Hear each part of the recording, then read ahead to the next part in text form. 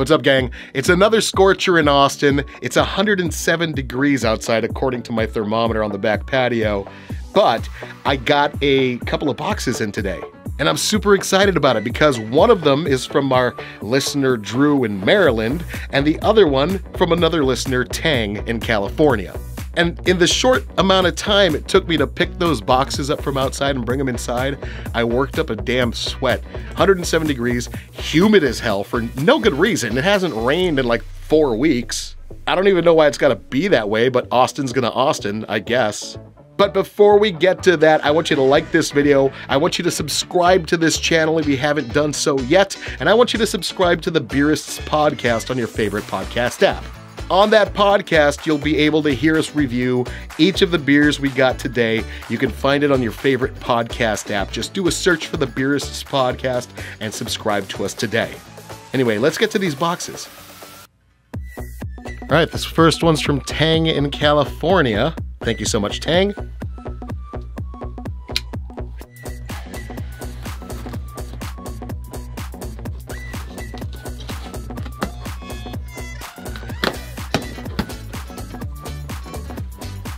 See what we got here.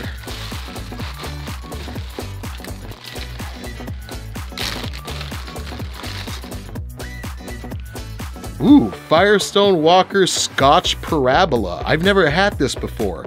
This is a 2017 vintage, and it's a barrel-aged Imperial Scotch Stout. 11.5% ABV. Fantastic. Thanks, Tang.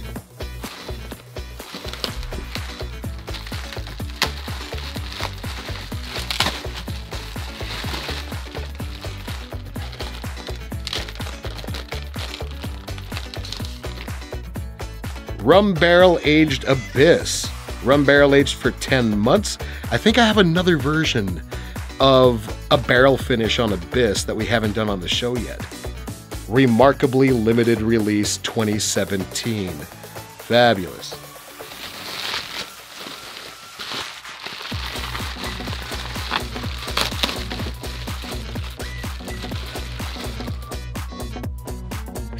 Fundamental Observation Barrel-Aged Imperial Vanilla Stout. Imperial Stout aged with Madagascar vanilla beans and a blend of bourbon barrels. 2018 release, 13.2% ABV. Bottle Logic. Oh, and by the way, Bottle Logic is out of Anaheim, California. Ooh. Deschutes Pinot Suave, Belgian-style ale with Pinot Noir grapes, aged in French oak barrels. And on here, there's a tiny little indicia there that says 11.8%. Badass. It looks like we have one more thing here. Cool. It's another one of these Abyss beers. This is one that's aged in tequila barrels for 10 months. Barrel-aged Abyss, 2017 limited release. And this one says 11.8% also. Awesome, thank you so much, Tang. That's great. And we have another box. This one is from Drew in Maryland.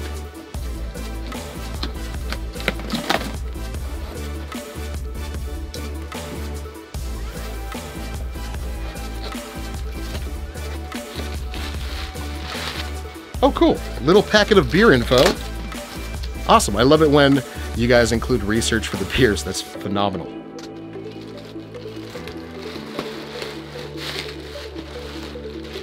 Well, that's one way to do it.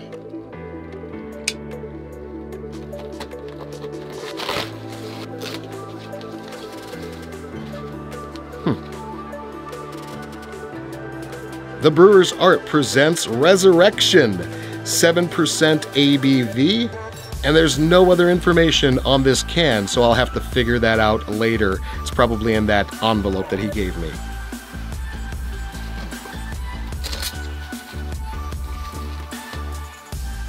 Goza O's. This is a Goza Ale, 5.5%, brewed with cantaloupe and black lava sea salt.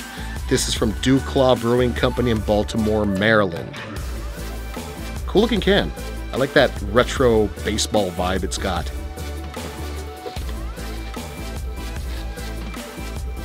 Monument City Brewing Company 51 Rye. Brewed with 51% rye, a traditional hardy grain, this unique IPA combines the earthy spice of rye malt with carefully balanced citrus hop notes. 6.5% by volume, Baltimore, Maryland, Monument City Brewing Company.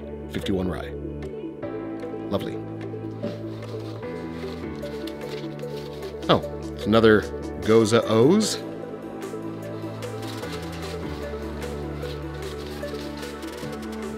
And another Resurrection.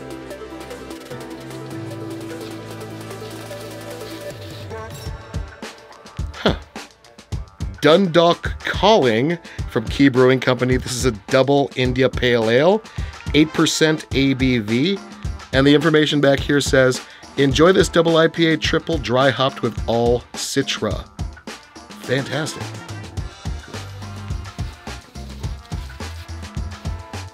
Here's another one, those 51 Ryes.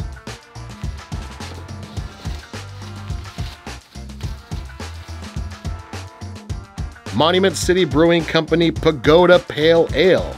This is an American Pale Ale, 5.5% by volume.